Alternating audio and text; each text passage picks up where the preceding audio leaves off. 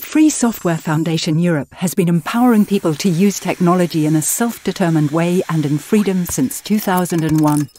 At first, this was of interest to only a few people. Today it's a widespread concern because digitization reaches further and further into people's lives, into companies, organizations and public administrations. It increasingly affects our personal environment and society as a whole. The power of software is also increasing. Intimate data can be leaked. Software can determine what we're allowed or not allowed to do. It can cause us to lose our freedom, or even our lives. That's why we advocate limiting the power of proprietary software and instead distributing power and access widely through free software, also known as open source software. Many people know free software as useful programs and apps, but the idea behind it is much larger, and it stood the test of time. It's enabled systems that are the backbone of our digital world. The difference between free and proprietary software is that free software always grants us 4 rights. Any person may freely use, study, share, and improve the software.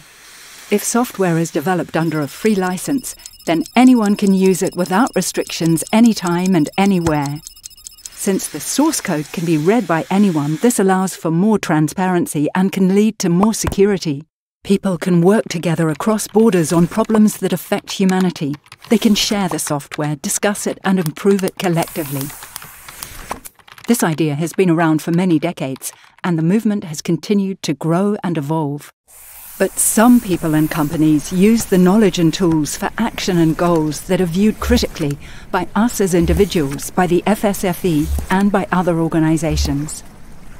That's why there's an ongoing debate about whether it would make sense to restrict the 4 rights, so we can better honor our own values and convictions, or protect business models. We believe that software freedom and the levelling out of inequalities in software is essential for democracy. But it's not always the right tool for all problems we see in the world. We want free software to empower all people in the world to design technology together in a self-determined environment and to enhance democratic participation in the digital era. We don't want to undermine this by imposing new restrictions.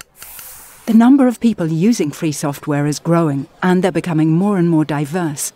And in order to make the process of shaping technology more inclusive, we need to increase our respect for each other.